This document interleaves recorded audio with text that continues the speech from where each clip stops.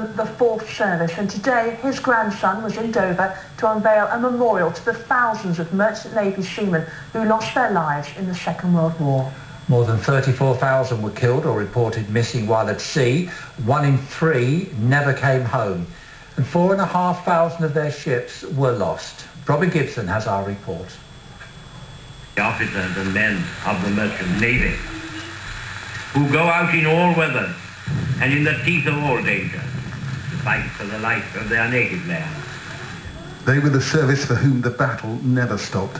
Whenever a merchant ship went to sea in World War II, it was a target and had little defence from attack. The memorial in Dover was largely the work of one former seaman who wanted somewhere to remember his lost shipmates. I served in the British as a radio officer in the Battle of Atlantic, Normandy, invasion of Normandy, in the Mediterranean, and I felt very angry. All those men, many of them I saw perish, was just forgotten.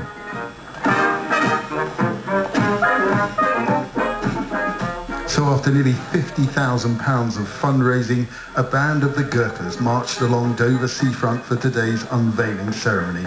Many of the veterans taking part were just teenagers during the war.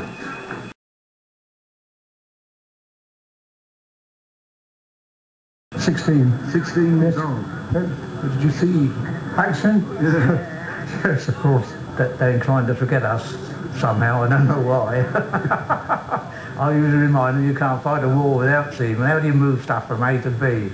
The Dover Strait was one of the most feared places to be during the war. But everywhere, from the Atlantic across to the Mediterranean up to the Arctic, there was hardly a day when somewhere or other a merchant ship wasn't running the gauntlet to keep supply lines open. Here's one of the unlucky ones. 22 went down with SS Storer off Hastings in 1943. She's the only merchant vessel to be designated a war grave.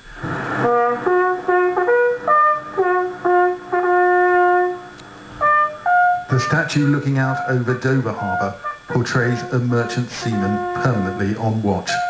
Guest of honour was Churchill's grandson.